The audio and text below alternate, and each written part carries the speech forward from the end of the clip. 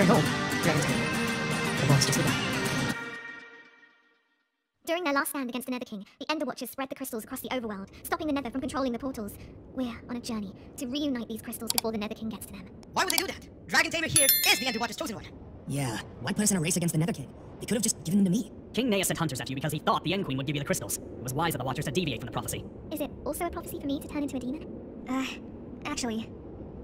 Well, anyway, what are we supposed to do now? Zeg never told me about the crystal's locations. He spent his final moments stopping my demonic corruption. Where do we even begin looking for the crystals? How pathetic. That clown Ceres and her circus called the Ender Watchers have fallen to the Nether. The End, which used to be a great empire, has been defeated by primitives. A shame. I am regrettably powerless in this form, but I will do what I can to get the End back to its true glory. Now you, the so-called Enderstone Crusaders, do not make the same mistake. The crystals carry great powers, and the Watchers refuse to use their full potential because they were nothing but cowards. Listen to me. Ceres and I have had some history. I refuse to deny that. If you truly know her, she's very predictable. The Nether King is just oblivious. I know exactly where she hid the crystals, each and every one of them. Did that frog just talk?